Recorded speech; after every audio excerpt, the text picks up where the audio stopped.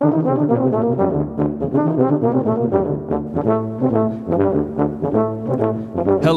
and welcome to episode 102 of the Brass Junkies. I am your host, Andrew Hitz, and I am joined by the talented, inspiring, and introspective euphonium superstar Lance LaDuke. Lance, how are you? I'm happy because when this episode, I will be in Cancun. You are in Cancun as we speak. I'm in Cancun. Kind of, yeah, sort I'm of. listening to this on the beach right now in Cancun. I'm listening to me talking to me. His brand new wife is super pissed because he is listening to himself rather than paying attention to her on their honeymoon. So I somehow doubt that. So congratulations. Thank you very much. Hey, congratulations on getting married. I really do think second time's a charm. I do too. I'm very, very excited. Yes, you got a good one. You only partially mean that. No, I actually. Well, I was being a wise ass, but I do mean it. You don't. I'm super excited. Never let the truth get in the way of a good joke. So yeah, fair point. So I'll sound sarcastic, even though it's a very genuine. Yeah, people aren't used to us being like sentimental and sweet to each other. Let's not lose patrons. I don't want to wish you luck so much that people stop paying us. So yeah. So I don't think you're supposed to say that either. Good luck with your marriage. I don't think that's the right terminology.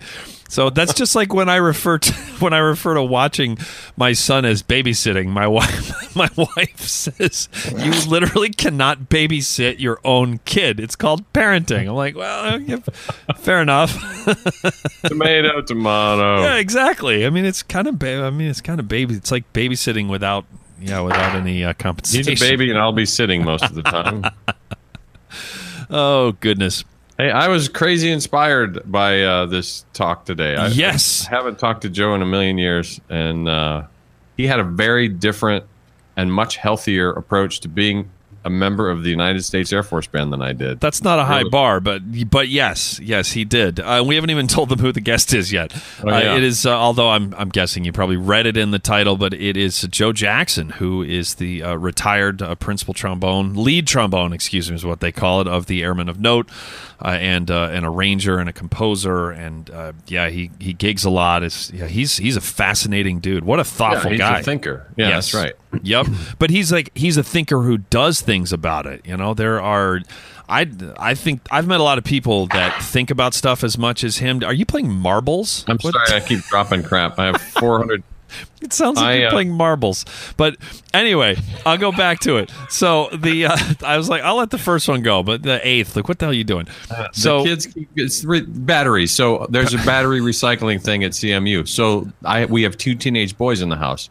So we're going through batteries like crazy because they're game controllers. Right. So there's a mountain of batteries to be recycled on my desk right now, and they keep falling over because I keep hitting the thing or something. Maybe don't.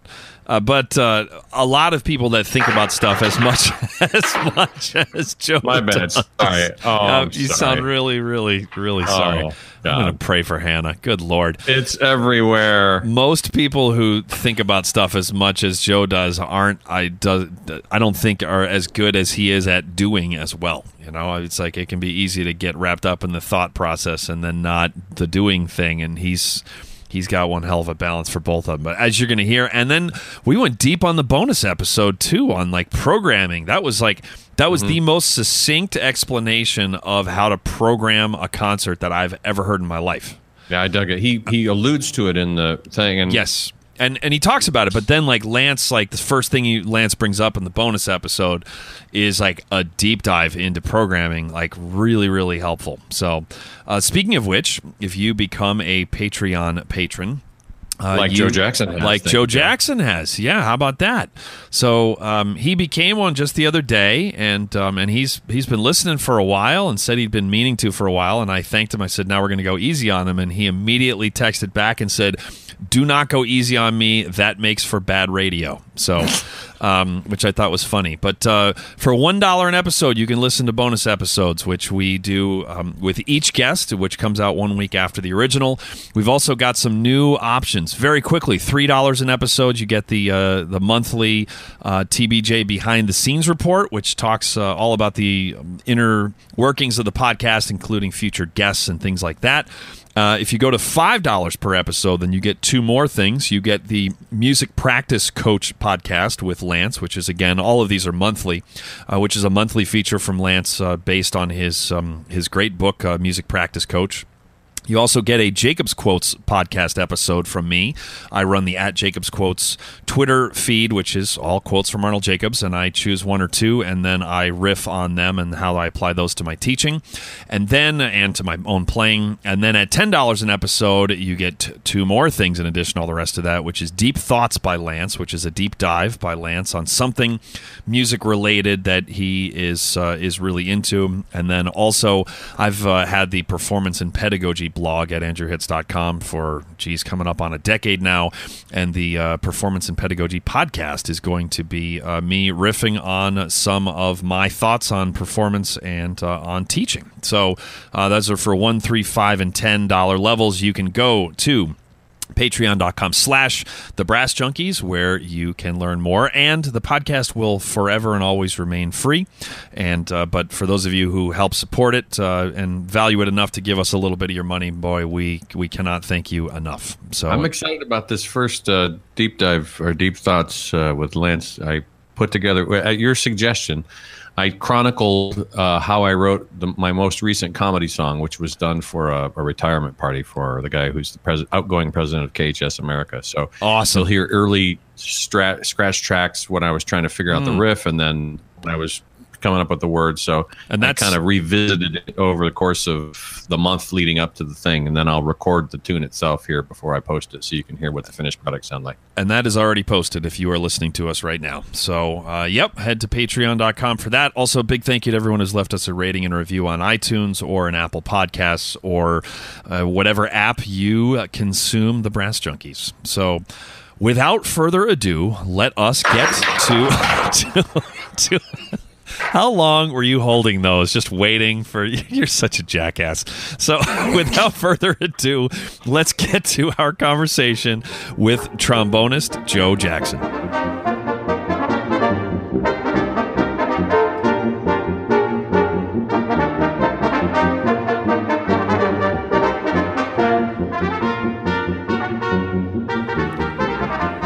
And today on the Brass Junkies, we are joined by a friend of ours. Lance and I were talking, and we realized that the interview after Sam Palafian's amazing interview was really getting thrown under the bus. So we were like, who should we throw under the bus? And Lance said, actually, I know this guy named Joe Jackson. He plays the trombone, and he'd be the perfect guy to throw under the bus. So, Joe, thank you for joining us. This 93.7 Steelers Nation Radio. I got a bone to pick with you.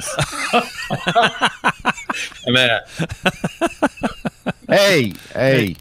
You bunch of jagoffs. You jagoffs. You guys don't know how to fire somebody. I don't care. Got to get that kick out of here. Yeah. Jagoffs. No, it's a great honor, or I'd like to say it's a great honor. I mean, you guys and me both know I just answered the Craigslist ad for a podcast guest. It said must own euphonium. But we figure the more that are owned, the fewer that are out on the street. Yeah, we need Lance, we need to instigate a euphonium buyback plan. Oh, really good idea. I think that is a good idea, right? Yeah. Actually, there are some. I was gonna say serpent. That's not what it's called. What's the stand-up tuba with the kickstand called? That's in the Verdi operas. I can't even. It's called a unituba. I can't even think of the name. Tubicycle. Yeah, there you go. All right, let's actually not say the correct name so that the people who get really upset, like I bet Michael Parker is gonna text me with a bunch of F-bombs in all caps. So, it's I guess it's more like a serpent with a kickstand. So the awful Clyde. Yeah, thank you very much. So, who are we talking to? Joe Jackson. That's right. So, Joe, you play the trombone. Is that right? Occasionally. Yeah, I do actually own trombones. I don't actually own a euphonium. I have I have a baritone. Does that count? It's like an old 3-valver. That counts. Baritones and euphoniums are the same thing. It's great. According to Lance. If you don't agree with that, then email Lance. Yeah, please. Don't care at Google whatever. Google.uf. Yeah, that's right. No, trombonist, arranger, and then all kinds of other things. I'm kind of a Swiss Army knife gig machine person. So whatever it is, if it pays money, I do it. Wait, I'm writing down Swiss Army knife gig machine person for the show notes. So that's the SAKGMP trademark. For those of you who have not checked out the show notes, it's actually kind of fun because if you read them without context, they make absolutely no sense, and they'll make maybe some sense if you are listening while you read them. They're almost like Easter eggs just to try and figure out how Lance's brain works. That's right. Yeah. They're not really helpful to anyone but Lance, but it keeps him occupied, it keeps him off the streets, so we just we let him run with it. So So Joe, let's we will get into what you do, but I wanted to talk about your parents. You come from a musical family. Yeah. My dad was a what? It's just the way you reacted. It seemed like it sounded like you were like vamping, like you were trying to pull up notes to like remember like what have I publicly said about my imaginary family? Like, wait, was it my mom was a flute? No, she was a clarinetist. She was a professional clarinetist. No, actually, I'm anticipating the pedagogical questions. I'm pulling up the Wikipedia article on how to play the trombone. Oh. Well, as Lance likes to point out, he learned how to do it, so it can't be that hard. So you can learn anything on YouTube now. That's what my daughter told me. That's true. That is true. Wow. Yeah, he's right. Yeah. Mom was a clarinet player, classical, played in symphonies, and she was in Fort Wayne Philharmonic for a while back in the 70s. And then my dad was a trombonist. He was kind of like me, except he was primarily a classical guy that crossed over and played like all kinds of stuff. Whereas I'm a jazz guy that I try to cross over and play all kinds of stuff. But he played in the Fort Worth Symphony. He was principal down there for about 6 or 7 years. And then he stopped like in 1990 and started becoming like a recording engineer. And so he does weddings and bar mitzvahs now. He's available for hire. But and he still does a lot of recording engineering, right? He's starting to phase out of it. He does a lot of editing now. It's like whatever he can do that doesn't involve humping a bunch of equipment out of the house and into a venue, he'll do now. Right. So it's a smart man. He's a smart man. He does it right. I don't do it right. I throw my body around and trash myself, and it's no good. Like if they let me back in the Air Force to do ceremonies, I'd probably still do that. I don't know. So, do you record with your dad often? Wait, say again. Do you record with your dad very often? No. He recorded a couple of Airman and Notes CDs around like 1998, 1999. And what was that like? It was really cool.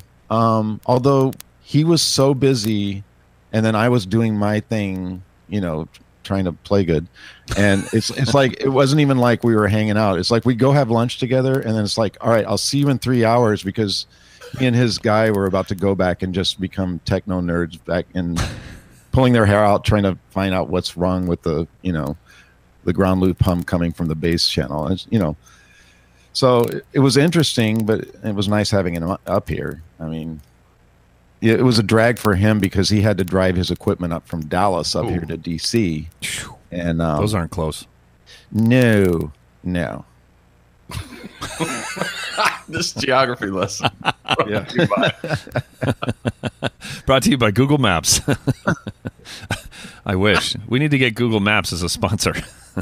Absolutely. Yeah. So when you entered the Air Force, I think about the same time as me, or maybe a little after? Can't remember. When did you go in? I went in fall 1991. Yeah, we went in the exact same time. Well, I got there late July. So we were within months of each other. We would have been closer, but I got recycled in basic training. That's the whole. Did you really? Yeah. Wait, what does that mean? That doesn't sound good. So recycled. Do you want to explain it? Okay, so recycled is when you get you basically wash out of your basic training flight and get put in like a remedial flight, because I was apparently a terrible airman. Did you crash a bunch of planes? Something like that. Which, in a manner of speaking.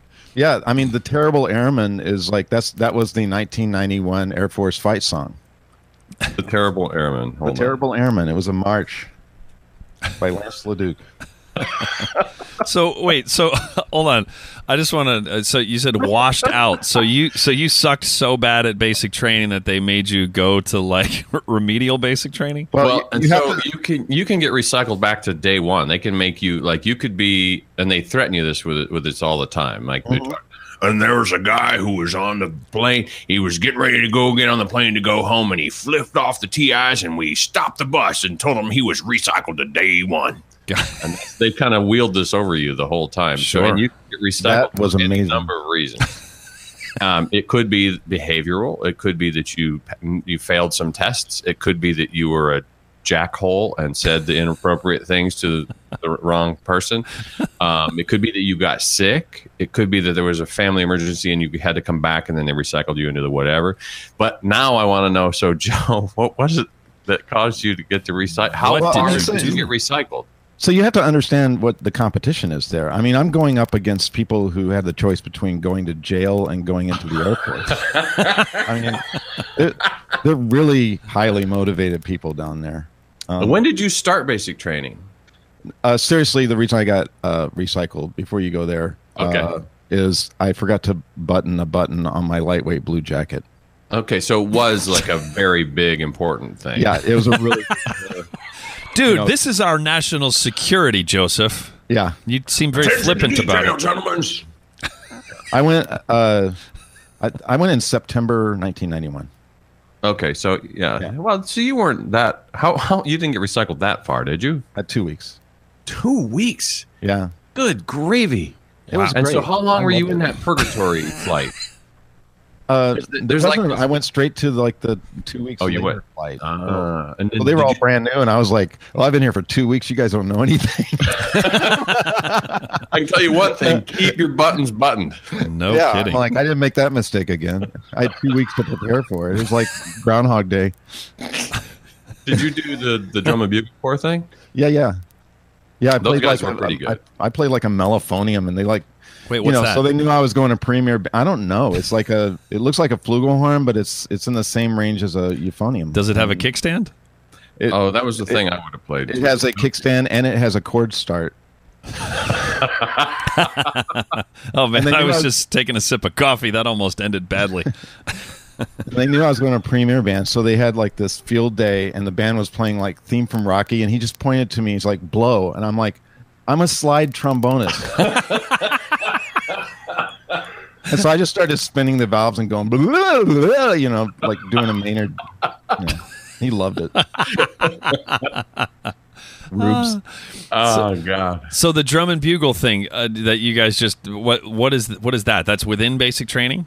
Yeah, if you have any musical ability, well, they're playing a little loose with that, but anyway. Let's say it that way, yeah. So then they have this little drum and bugle corps that they'll stick together, and it gets you out of KP. You don't have to do any of the KP. So instead, you get together. Which is kitchen patrol? Yeah. A couple of hours a day. You guys are throwing around acronyms and like dropping and recycling and like you slow down, man. Slow down. There you go. K. Catch up. P. I thought I knew that one, but I wanted to make sure. So, and Joe, were you also down? Oh, sorry. Go ahead. you would do parades or ceremonies, or so we went and did the watermelon parade, and I don't know, somewhere outside of the base, somewhere in San Antonio. Well, you guys performed off base. Yeah, then they let us go to our locker or wherever it was that they took all your crap when you got there, and we could take a little bit of money and buy, slushies or whatever the hell it was. We go to the watermelon festival. Wow, Joe, you were like a month after Lance. You got an extra 2 weeks. Lance not only didn't get any extra time, he got slushies. I did. I got a slushie. That's right. Cherry, if memory serves. Yeah. Well, actually, they took us to a Spurs game. Oh, that's better. Yeah. Okay. That was cool. That's better than a slushie. Yeah, I saw David Robinson live. Wow. Yeah. Basic training too. It was pretty good. Yeah. Wow. There you go. So 2 extra. So did you? So you were also at that same. What's the name of the base down there outside of San Antonio? Lackland.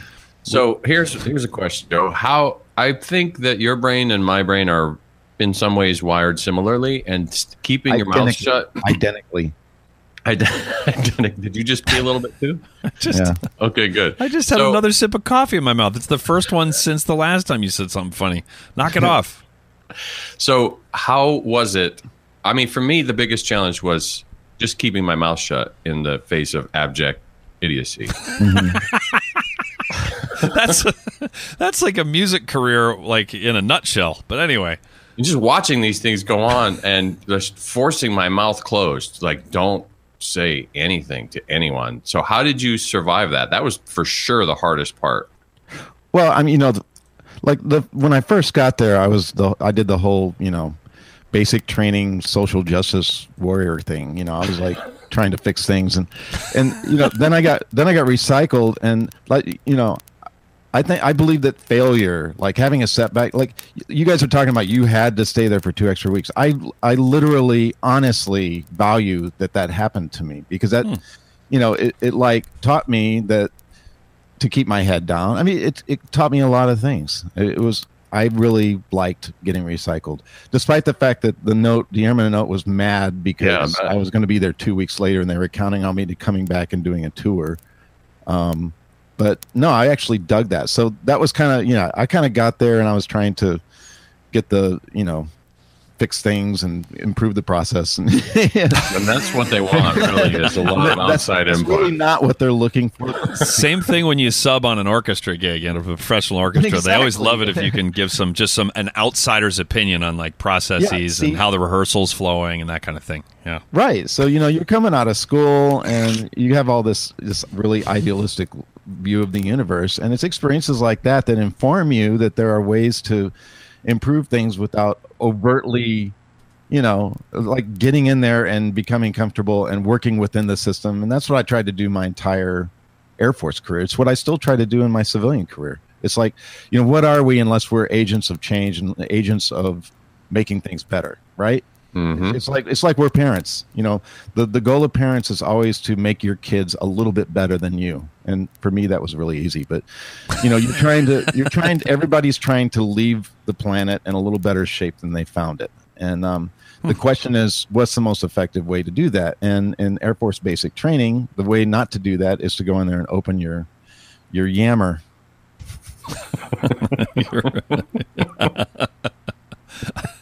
Well, that's like a frustratingly mature outlook. That's great. Well, that's what I've become in my old age, a frustratingly mature person. So you'll appreciate this. I've told this on the show before, but I'm going to tell it again because it was one of my favorite basic training stories. It was a mail call day, and at the time, I had like 6 TIs. They gave us the TIs that were always like 4 days from retirement. Then it was the person that was 2 weeks before they were going on leave. And then it was somebody who they were waiting for a regular flight. So it was just this revolving door of drill instructors. Yeah. And so we had this guy, I think he was from the Bronx or someplace. And his arms were like tree trunks.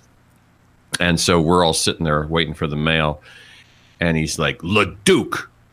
And he turns the envelope over and he says, OICU 812. What does that mean? I know two things instantly. This is from my father, and I'm dead. I see you ate one too. What is that? What does that mean? And then he figures it out like the third time around, and he like freezes, and then he slowly crumples the letter up. Oh my god! Chucks it at my head. Oh jeez. And so then, but 4 days later, we're in the bowling alley, and we have the ability to have grilled cheese sandwiches and call home. So there's a big line on the payphones to collect home. And so I call home and collect call, and my dad is like waiting for the phone. And so he picks up, and I go, "Hey, Dad, I got your letter." And that was the last thing I heard him say, because he was laughing so hard. Like the phone dropped. He had to go get my mom to put her on the phone because he just could not hold his way through it. Yeah. I still have, actually. We'll have to. I have actual proof. It's still slightly crumpled. Just like me. Just like you.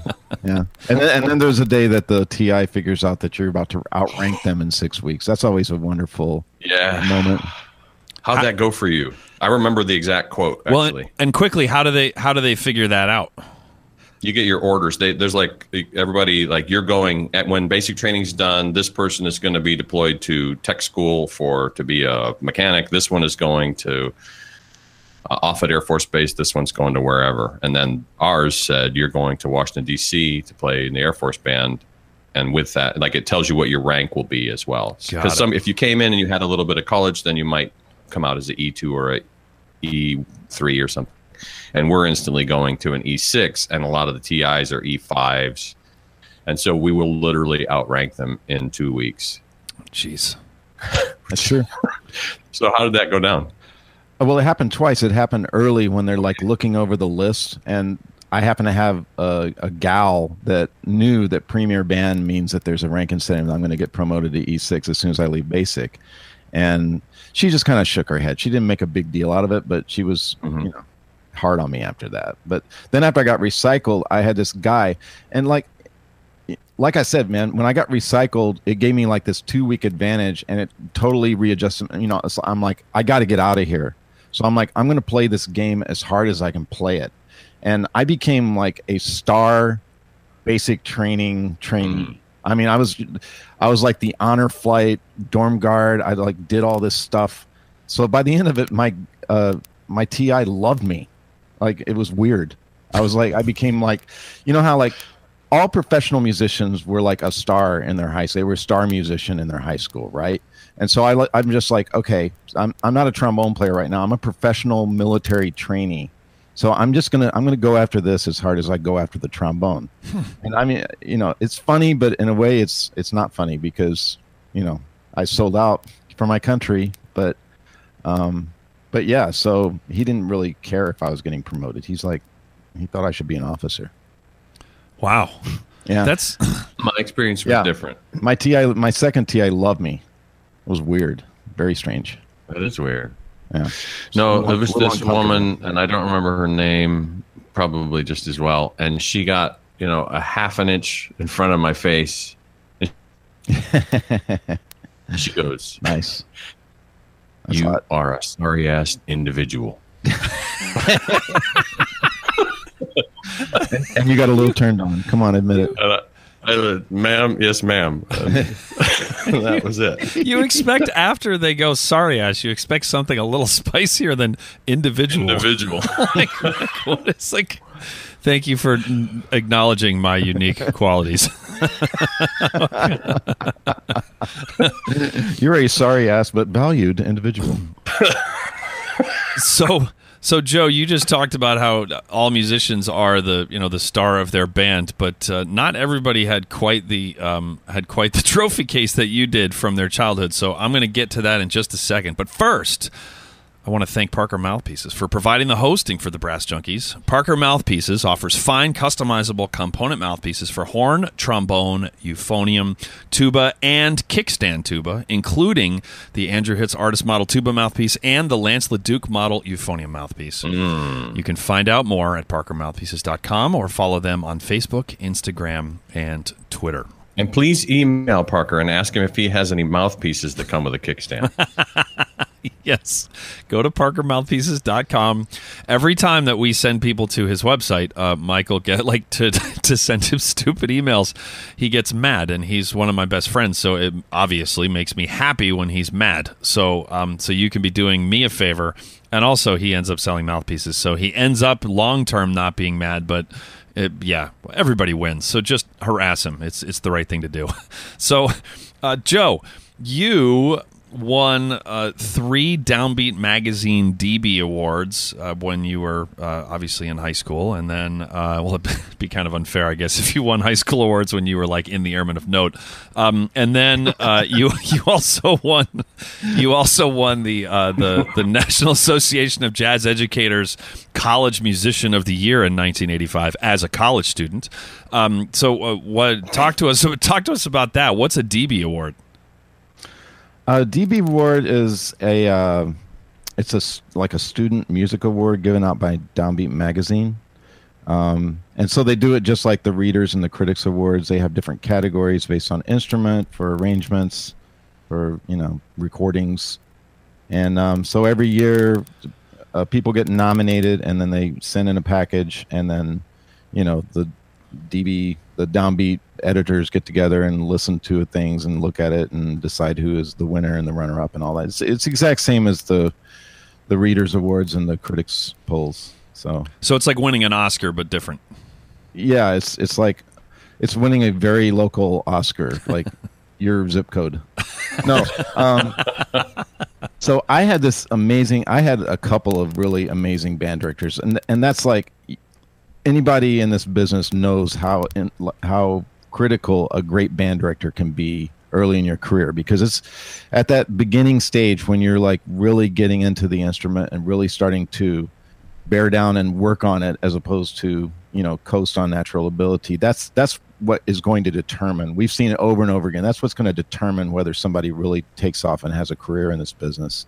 And I had it when I lived in Indiana. I had a great band director at Northrop High School in Fort Wayne named Barry Ashton, and then I came down to Texas and I went to the to Booker T. Washington School for the Performing Arts, and I had this great band director named Bart Morantz.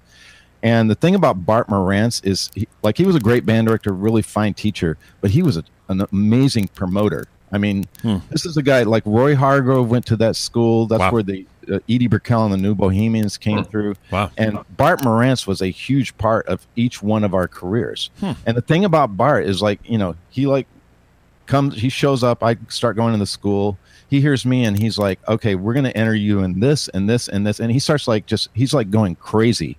She's like sending out, I think my first couple of DB awards, I didn't even see the package that he sent.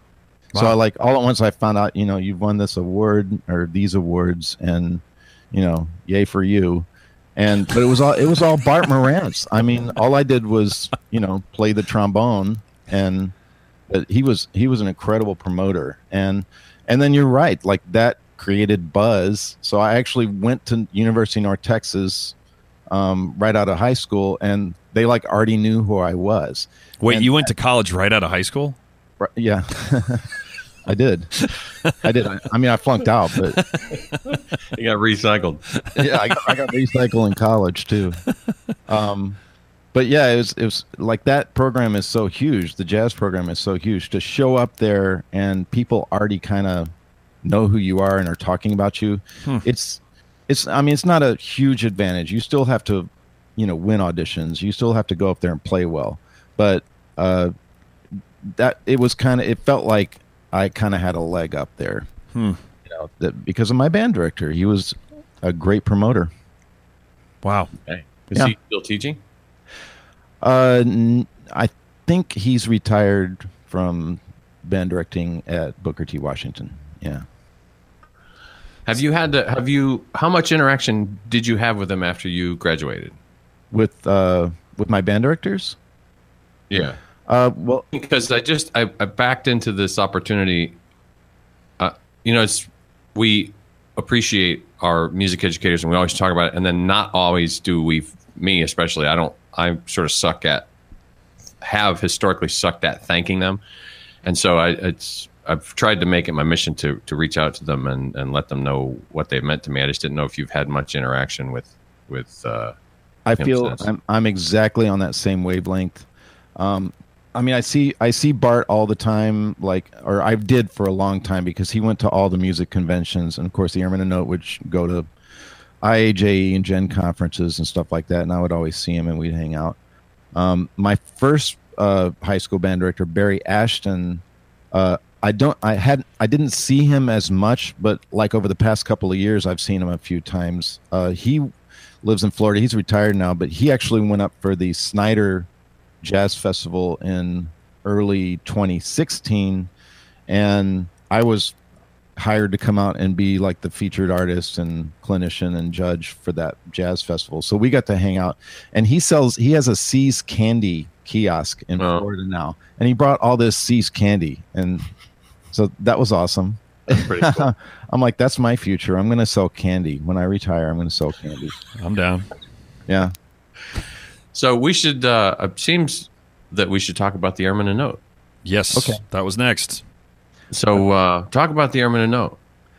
The Airman and Note is the premier jazz ensemble of the United States Air Force. Boy, what a professional See, we knew that once we got into triple digits, we were going to get real refined. So that was called a professional segue.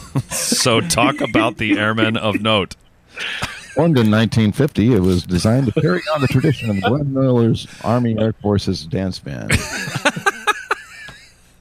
Man, why didn't you do this whole interview in narrator voice? Narrative voice is pretty good. So Friday night, what's this? Monday. So 3 nights ago, I conducted this concert.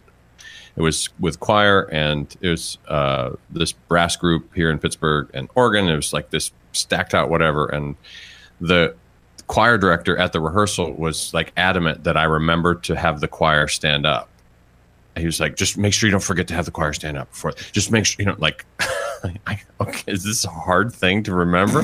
So, of course, you put that in my head, and now I'm standing in front of this packed house, and I was like, well, there's been great deliberation about how to have the choir stand up, and will I remember to do that? And so then I was like, okay, so I'm going to try it right now. Choir, stand up. Okay, it worked. Everything's fine. Good. All right, enough about the Airman of Note. So, yep. Anyway, what kind of candy will you sell? So I want to talk about this because everybody gets to this moment at one point in their career where, I'm in school, I'm gigging locally, I'm doing some trips with some national bands, but I'm trying to figure out the next step, right? We've all been at that point in our careers where there's nothing obvious. There's not an obvious career path, right? And so I'm treading water in Denton, Texas, and I'm trying to figure out what the next move is. And one of those options is like getting out of music. I mean, I love music. I'm driven to do music. I can't get it out of my system. And yet there was nothing laying out for me.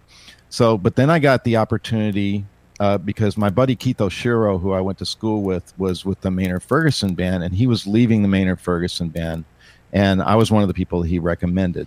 And so they flew me out, did it like a quick audition, and I got that gig. And I'm like, okay, great.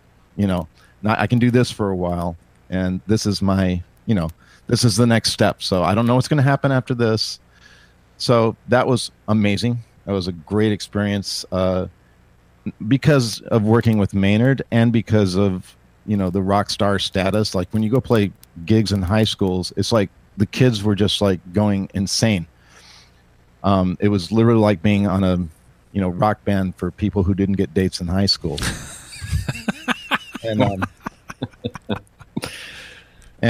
I did that for about a year. And then the leader of the Airmen and Note at the time, Pete Barenbreg, calls me out of the blue. I was off the road for a couple of weeks. He calls me out of the blue and he's like, hey, look, you've heard, who we are. We've been looking for a lead trombone player. We've had a couple of auditions.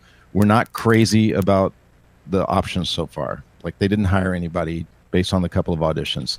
He said, I can't, we know who you are. I can't offer you the gig here over the phone. You have to do an audition. So I'm wondering if you'd like to come out to DC and do an audition.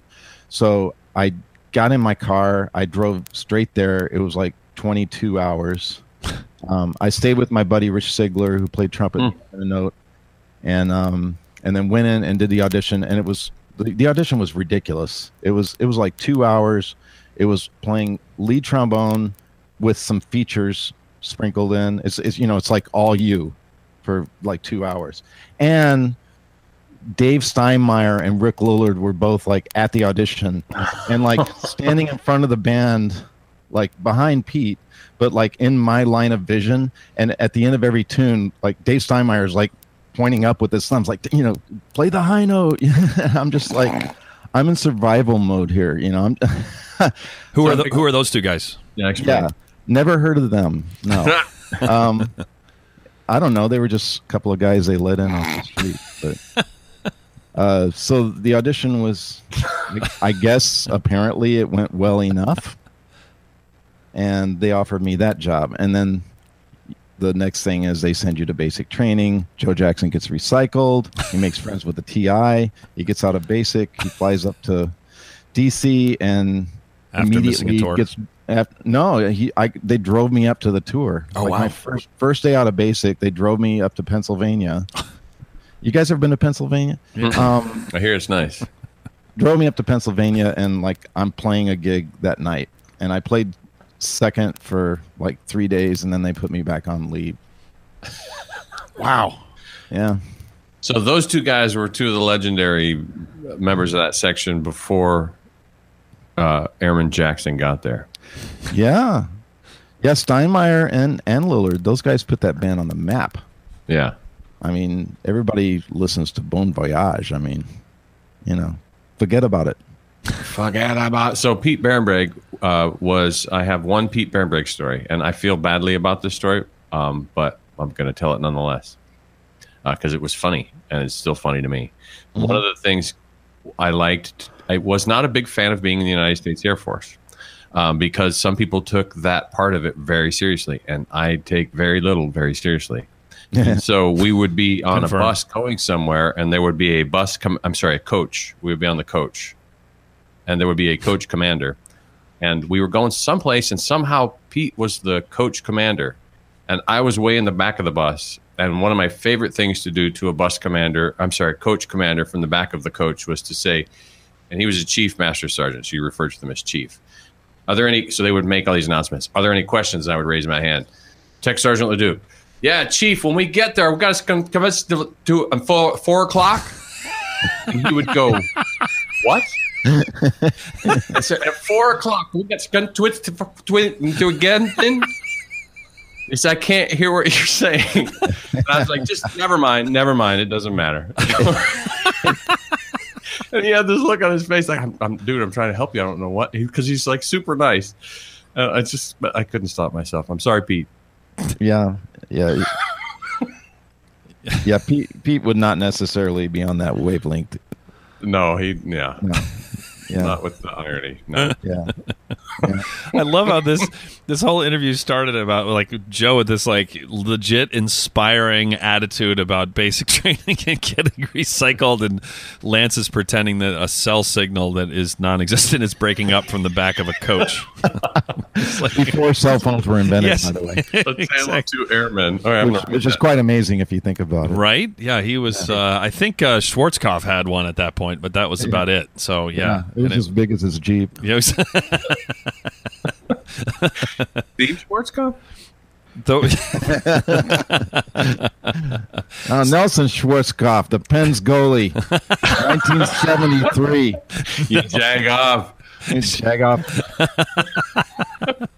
So so you were the leader of the Airmen of Note after a while. What does that job entail? So I was the director. Oh, excuse me. Sorry. Yeah, and so what happened is, like, when Pete was there, leader and music director, it was all one person, right? So Pete ran everything. He ran the rehearsals. He programmed the gigs. He produced all the CDs. He like did everything. And after Pete left, they split that up. So Joe Eckert was the music director. Oh, right. And C.E. Askew was the enlisted leader. They call it the non-commissioned officer in charge. And so after Joe Eckert and C.E. Askew left, Dudley Heino and I were put in charge of the band. So my job was to do like the content, right? And Dudley's job was to administratively run the band and deal with what came down from upstairs, right? And so I basically oversaw all the musical content of the band. It's like, what are we going to play? What kind of themes are we going to have for our summer concert series? What are we going to put on this? What's our next CD going to be? I'd go upstairs and pitch CD ideas to the commander. Commander would make a decision, and then I would do that project. We had arrangers, and we'd have them arrange certain tunes, and we like to do themed CDs, and that was something I was really focused on during my time as director, which started in 2004 and ended in 2011. So I'd been in the band for about 13 years when I was made the director, and that was a big deal, because what we also did is we had a renewed focus on promoting our CDs. We actually hired a promoter whose job was basically to cultivate a list of media outlets and print media, radio media, online media, and then like send the recordings to these people, but follow up with phone calls and say, hey, are you spinning this? Are you playing this? What's the response like? What do you like about the CD? What do you not like about the CD? What's resonating with your listening public, right? And they would develop metrics to send back to us, which I could then use to take upstairs and justify doing more recording projects. And this system was working really good. And like I said, one of the things we did is we would theme our recordings. So we had never done, or at least not in about 25 years, done a live CD. So, we now had like a Pro Tools rig and a splitter. So we went on these, we go on these community relations tours that lasted about 3 weeks. And we took out our Pro Tools rig, and we just recorded every single night. Well, so in a given tour, we'd have 2 openers. We'd have a couple of second tunes. We'd have 3 or 4 features. We'd have about a half dozen vocal tunes, and we kind of rotate them every night. But by the end of a tour, we'd have like 8 to 10 recordings of every single tune in our program. So we get back to DC, and we have all these recordings. So we just go through and pick the best take of every single tune that we wanted to put on a live album, and then we put in the crowd noise at the front end and back end of every single cut, and we came up with Airman a Note Live, which is one of my favorite recordings that we ever did in the Note. So we did that. We had a composition CD that featured all original compositions from people in the band. We did Keep 'Em Flying. The boss wanted a Glenn Miller record, so we found like some old Glenn Miller recordings that were very, World War II centric, and we transcribed those and played those and just tried to make it as authentic as possible. We rehearse Glenn Miller music. And that's the thing, is you have to take everything seriously. There's a propensity in the hip jazz world to take swing music, or especially, like commercial swing music, like Glenn Miller could have been considered at the time, and just kind of poo-poo it. It's like, we'll just read that on the gig. It's like, no. For one thing, it puts the band in a bad energetic position to be playing music on stage that you're not really taking seriously. So we took everything deadly seriously. We listened to the recordings.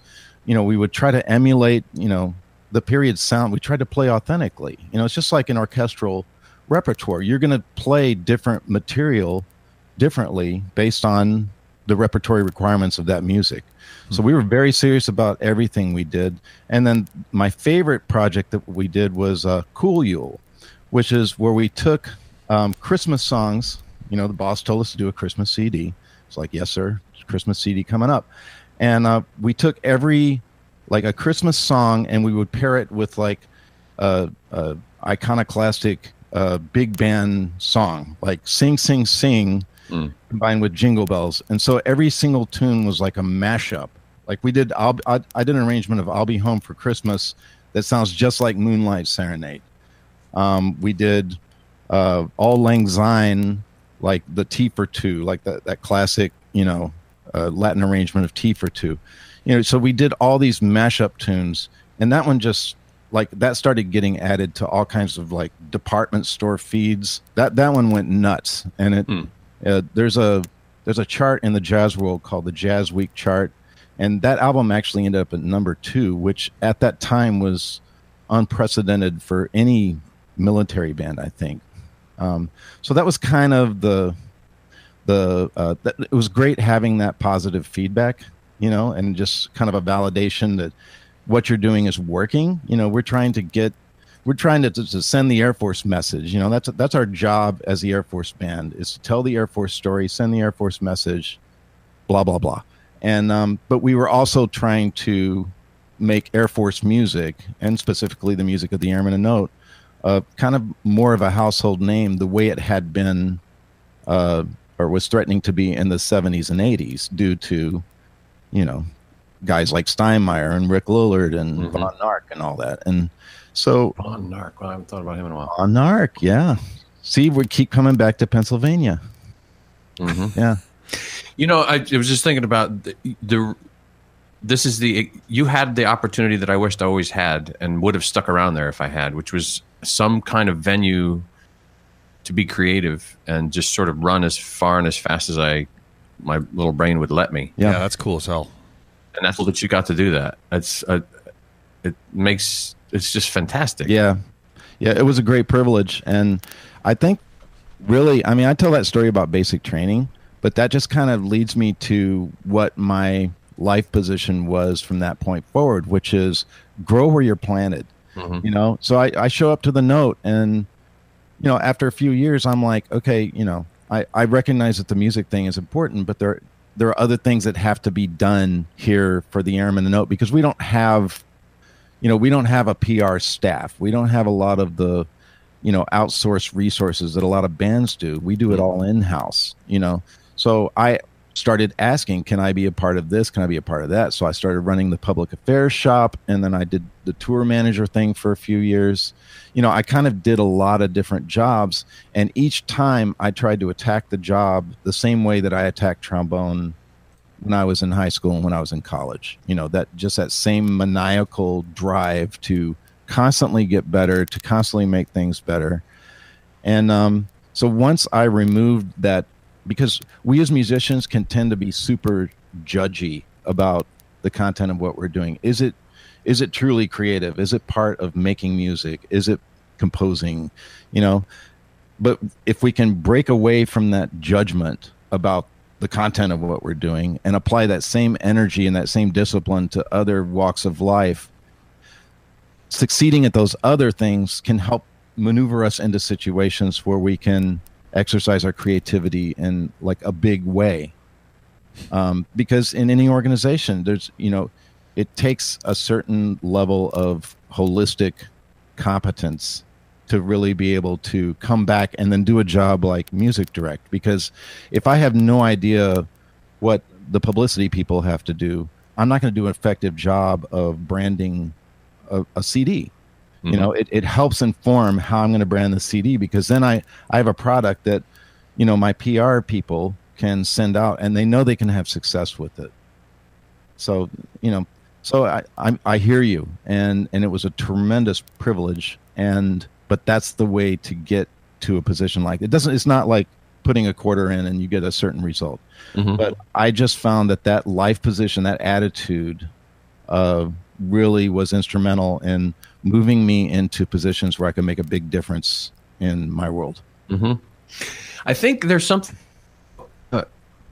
maybe this is me being grumpy and reinventing history, but it seems like the parts of the Air Force band is a couple hundred people. And of that, there's the concert band, and there's the ceremonial band, there's the Airman and Note, there's the rock band, the production staff, all things. And some of them had an officer there all the time, and others, the leadership was from within the group itself. So the rock band, the country band, the strings, the it's depending, but the ceremonial brass, and my sense of it, at least during the period of time that we were there, and maybe that's changed, those subsets that didn't directly have a day-to-day interaction with an officer seemed healthier and happier. I mean, there's definitely dysfunction there, but I don't. Maybe it's me just choosing to remember it that way. But I remember you guys just having to figure it out on your own, and it was way more entrepreneurial, and it was way more. There were way more opportunities for you to grow and interact across the band rather than in this sort of top-down hierarchical structure. Maybe it's also just the size of it as well. You know, there's 65 of us or whatever it was in the concert band. It's sort of unwieldy. But yeah, I think you nailed it. You absolutely nailed it. And it's not just the Air Force.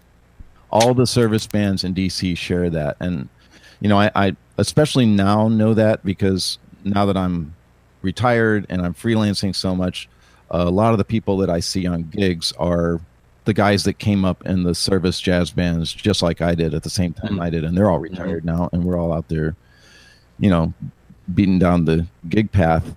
And it's the same across all the service bands. Somehow the jazz bands tend to have more independence. They don't have an officer traveling with them.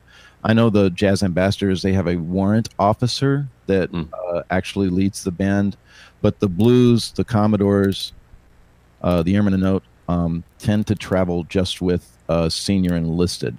It hasn't always been that way. And like in the early 70s, the Airmen of Note had either a chief warrant officer or a lieutenant or a captain in charge of the band that would travel with the band and stand in front of the band and lead it and count it off, and basically was the music director. Okay, so that all shifted in the mid 70s, and then that started being like an E9 job. Okay, so there was a chief master sergeant doing all that kind of stuff. And but yeah, there are definitely advantages to that. There are a few disadvantages as well. You know, in terms of the climate, I think it feels better for the people in these bands to have that independence and not have, I don't want to choose wrong words here, to have somebody that hasn't gone through the jazz process, the process of learning to be a musician, the process of learning to be a jazz performer, you know, whether that's go through music school or whatnot. You have somebody coming in through basically a different door. Somebody who is hired to be a classical conductor, and so, you know, they take a young captain and hopefully they have enough commercial and jazz sensibility that they can go in there, and so we tend to not get matched up with that. They tend to let us be, because none of the officers were really hired to be, you know, jazz people or commercial music people or rock people. They were hired based on their audition conducting the United States Air Force concert band. And that's not to say that, especially nowadays, most of the people coming in have more versatility. I mean, there's a lot more versatility in young musicians coming up now than there was back in the day. I think the whole business is becoming less specialized. But no, you're absolutely right. There was definitely a degree of independence. But on the other side of the equation, there was this view, and in many ways it turned out to be reality, that the concert band got the best tour stops. The concert band gets the most money. Sure. They get to do their recording projects are more well funded. They get more money for advertising for their concerts. So that's kind of the other side of that blade, is that we had to go and really make the case for, you know, what we're trying to do is really going to make an impact. It's going to affect a lot of people. It's going to send that Air Force message, and you have to keep going back to that, to as many people as possible. So yeah, there were advantages and there are a few disadvantages. Yeah. Well, that's really fascinating to hear that perspective that way. It's really cool. I'm going to talk about the Mary Papper School of Music because that's the most logical transition I can think of. And what I'm going to tell you is he teed it up for you before, man. He said something about how it always comes back to Pennsylvania, and then he put it on a platter for you, and you just you punted it. Yeah. So as I said, the Mary Pepper School of Music at Duquesne University has a fantastic brass program. Lots of opportunities for young players to interact with some of the greatest orchestral musicians going right now. And Jim Nova. Jim Nova. And, of course, James Corley and Algirdas Matonis of the River City Brass. So if you would like to find out more about what's going on at the Duquesne University School of Music in the Mary Pepper School, you can click on that link. And super duper extra special thanks to Jim. Might have done this one before, but Jim, take it easy, baby. I worked all day and my feet feel just like lead. Nova for making that possible. Whatever. Are you done? Yeah. If I had $1. Because I have to read my thing. I'm contractually required to read this. Are you ready? Oh, yeah, please. Yeah. Joe Jackson appears. Compliments of Earl Williams Trombones. Earl Williams Trombones, out of business since 1973. What just happened? So, I love it. So, Joe, we're getting short on time here, and we of course need your advice on Jens. We're going to get to that in a second, but just wanted to briefly touch on what you're doing nowadays. We just played a gig together with the American Festival Pops Orchestra like a week or so ago, and a lot of that's jazz, but there's a lot of classical stuff. I got to say, if you kind of self-deprecatingly said that you're a jazz player who tries to play classical, if anybody just heard you play classical, they sure as hell wouldn't guess that you weren't primarily a classical player. So how much classical playing do you do? I'd say I'm up to, well, it depends on what you consider classical. See, Sure. So that's always a bugaboo. It's Right. like literally classical playing in an orchestra, trombone, playing that kind of repertoire. That really doesn't ever happen, Right. because there's probably, in Washington, D.C., there's probably 40 people that are better at it than I am. Okay. Right. But doing something like what we did, which is like, pop stuff combined with light classical, like marches and stuff like that. I'm up to about 15 to 20%, that kind of stuff. But if you consider like a Rodgers and Hammerstein musical to be classical, like, South Pacific, is that classical? Well, you're playing a big horn, you're trying to play big notes, you're trying to play musically, kind of in the same vein as you would a lot of classical repertoire. Right. For me, yeah, sure as heck is, because I'm playing what for me is gigantic equipment, and I'm, trying to get a warm sound and blend with other classical instruments. So if you include that, then I'm at about 50-50 at this point. So I'm doing a lot more show work. As you guys are aware, the Baltimore, Washington, D.C. area is absolutely the hidden gem of the musical theater world. There's a lot of theater work here to be had, and maybe I shouldn't be saying this because now there's going to be hordes of music school graduates with their horns coming in, riding giant boars. That was probably a mistake. Yeah, we'll edit that out. No, we won't. Yeah. So my career is like, I was listening to your, I'm a fan of the show, First Time Caller. Dude. First time, long time? First time, long time. I was going back and listening to your historical repertoire of shows here. And so I was like looking through the list, and it's like, when's the last time you had somebody like me on the show? And so I have to go back to Tom Gibson and Wes Funderburg. Those guys probably especially Wes, his career probably most resembles mine. Except that he's more of a big time arranger than I am. That Atlanta Pops thing, that's a huge deal. Are your parents also devastatingly disappointed in you like his are? No, my parents are musicians. My dad, like, every time something good happens to me, I call my dad up, and he gets so happy. He's like doing the little prospectors dance in Treasure of the Sierra Madre. He's like he. Yo, you done it. I knew you'd find fifth position one day. You're so stupid. You're stomping right on top of that gold.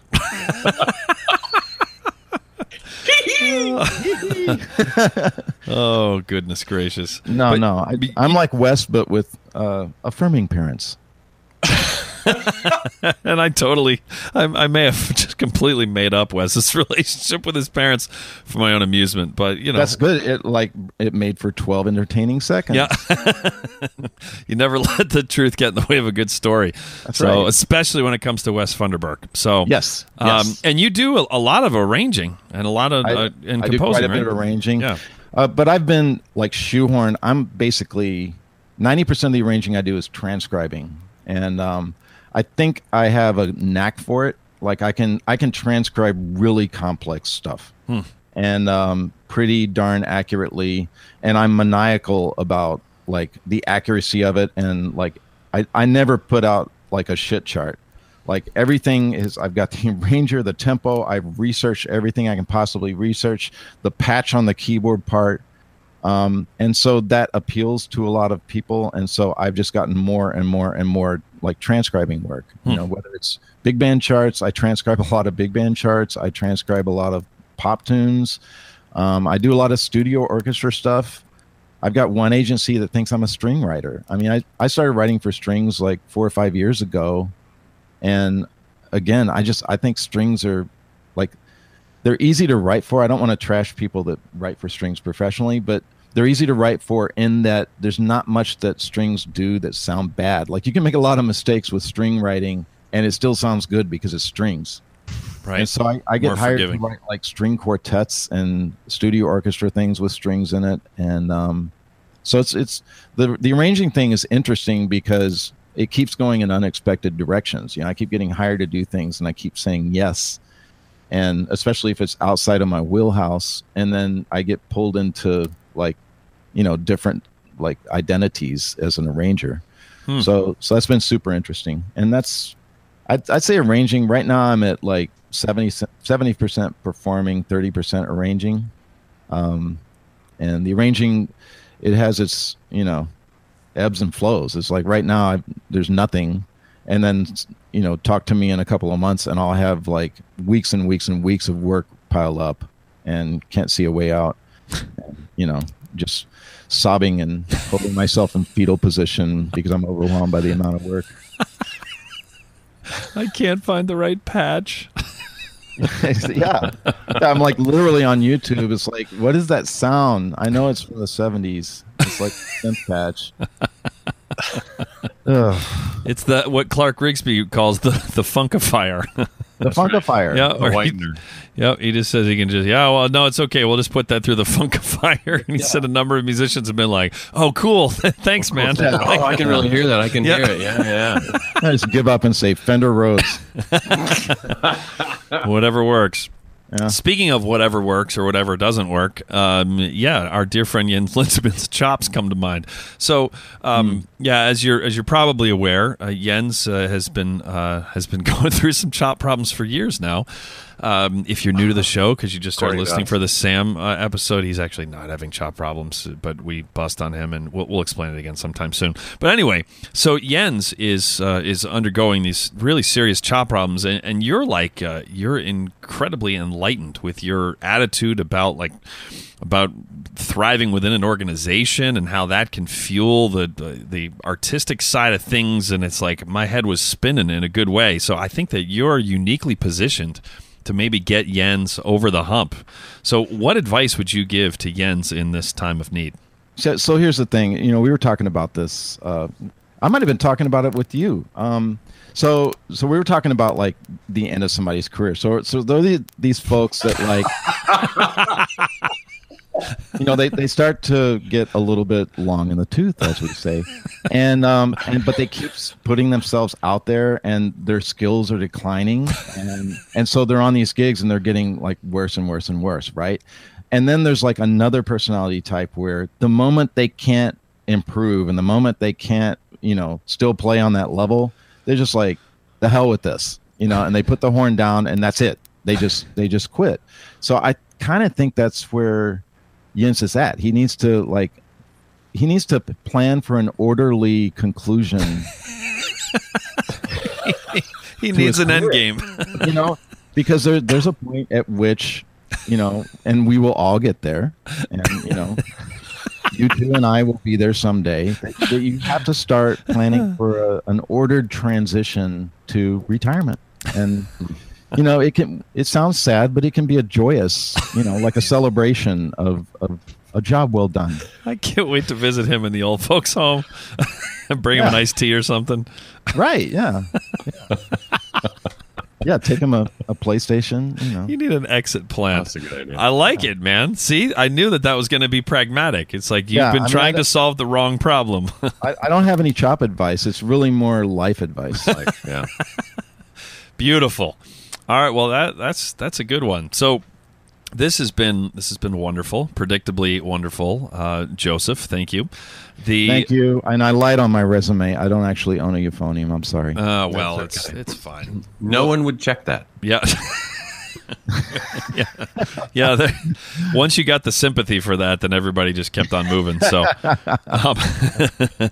we are going to keep Joe on the line here for the bonus episode. For those of you who are not familiar with our Patreon page, patreon.com/thebrassjunkies, we have a bonus episode in the week after every episode airs. So 1 week from today, if you're listening to this the day it comes out, you will hear even more with Joe. And since Joe and Lance were in the Air Force at the same time, Joe knows where some of the bodies are buried with Mr. LaDuke here. So we are about to get to some of that.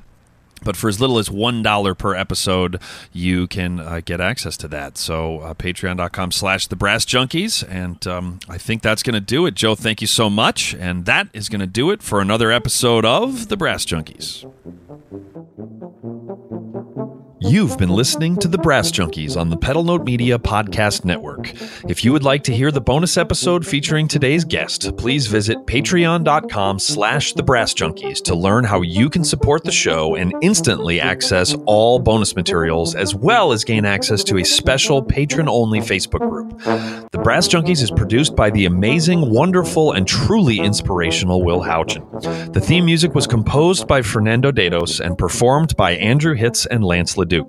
We are at Pray for Jens on Twitter and Instagram and have a Facebook page at facebook.com/prayforjens. You can find out more about the Brass Junkies and all the other Pedal Note Media podcasts at pedalnotemedia.com. This has been a presentation of the Pedal Note Media Podcast Network.